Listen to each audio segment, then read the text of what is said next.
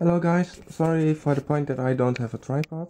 I'm explaining today how my tube tester works, the TD-55, and we start with a Dutch tube, the PL82, and well, it's a used tube, but it's still good. I already know that. The point is, you plug it in, and because the chart is American, I use my tube book. I already have found the correct one. There we have it. The 16A5. We go to the book. 16A5. The filament is on E. Yes. The filament connection is on 4. Yes. 6 is not connected. Yes. 2 is the setting where you measure how good the tube is. Not yet. Not used yet. 30 is how much, how sensitive you need to have it, and between 4 and 5 is the filament. So we turn this to 30, and we put it on leak and on low. Why low? Because there's a star in front of it, and it says you have to proceed with the low position. What happens now? The tube is should be glowing, and it tests the tube for leaks. If it is leaky, that light lights up. But also if you check the filaments with it. So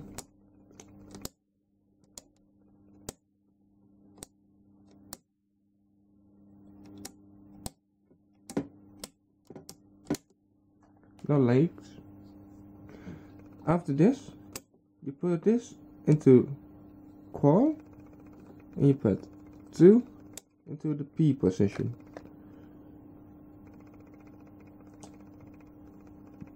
And that's it. That's how you test the tube with this tube tester. So simple. I will put that away. And now we're gonna do ECC83 or 12AX7 for the Americans. This is also a used tube. See, there it is.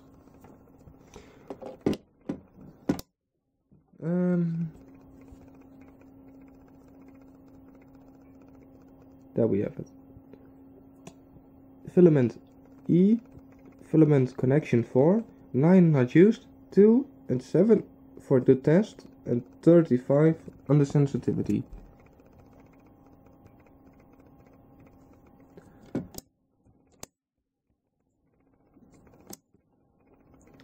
Not used. In my opinion, the top connection is grounded right now. You can also place it in not used, but that makes no difference. This one has no star in front of it, so you go to high.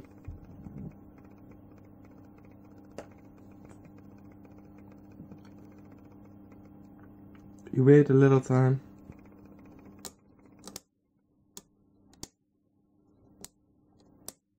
Oh, by the way, this filament in this tube goes from 4 to 9 to 5. It has a 12 volts winding. That is why 9 is not used and this is on E. If you want to test it with this on another place, you have to go to D, this to 0, to the K, and this to the F. This way you should have done it correctly. But that is only for a double filament tube.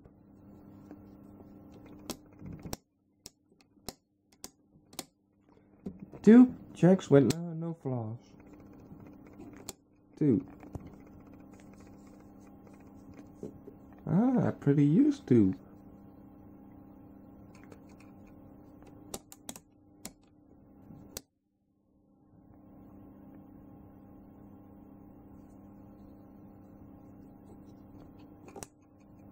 Well, that's it.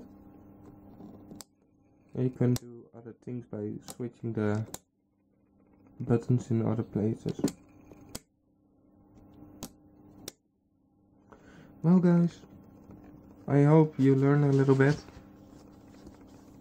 But this tube checker, simple, it works. And well, it continues to work as long as you keep the sockets clean. And maybe I have another tube that is good for testing. If it fits.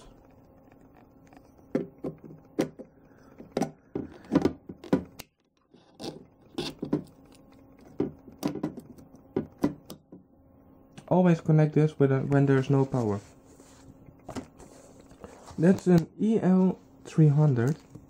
Let's find it.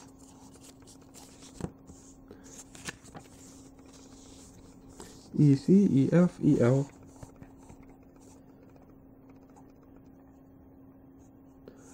No EL300. How we're gonna do this? Well, that's really easy. You go to the interwebs.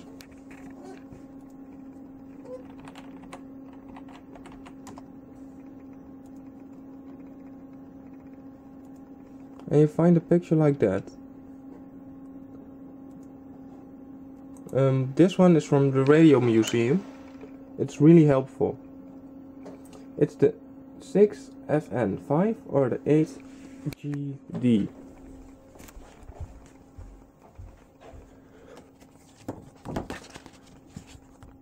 If you're gonna do this, take the booklet with you.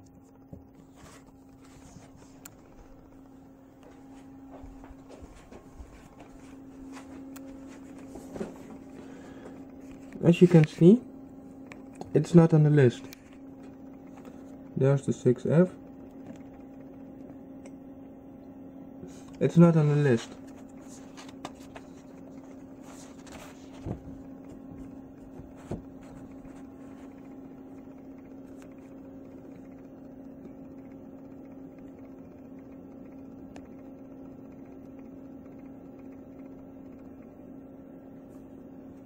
The other one is also not on the list.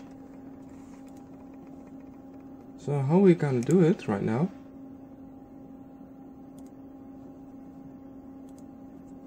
Well, we're gonna connect it anyway, without the booklet.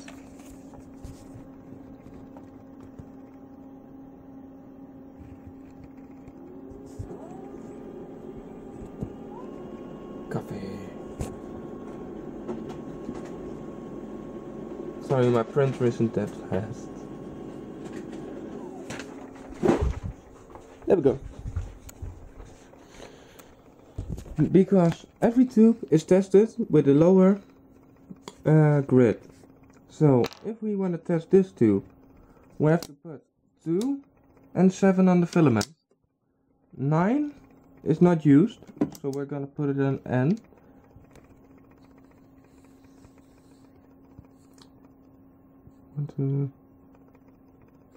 Oh, we have an 8-pin tube. Yeah, 2 and 1 are the same connection, so 1 is gonna be N. 3 has the same connection as 6. That's also gonna be N from not used. 4 and 5 also have the same connection. It's gonna go also to not used.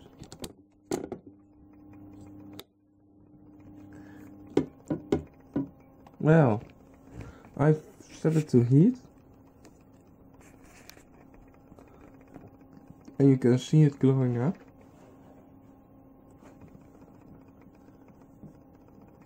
Now I can check the connection on these four. No leaks. No leaks.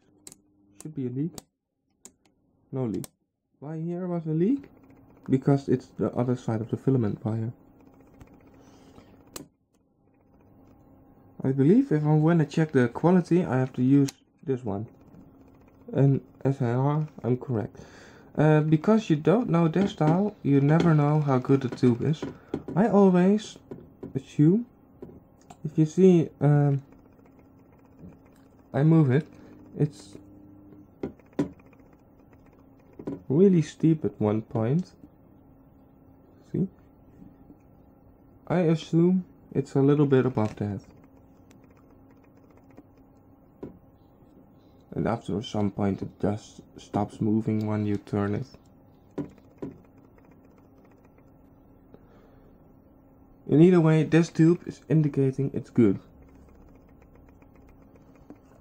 As you see, I don't have a manual, so the only things I do, two of the same connected, one is not connected.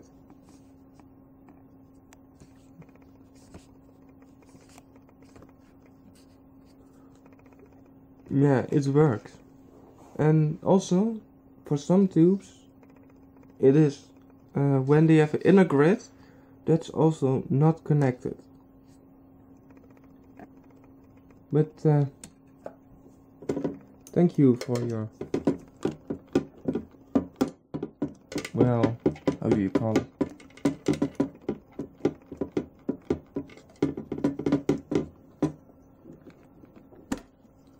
Thank you for watching.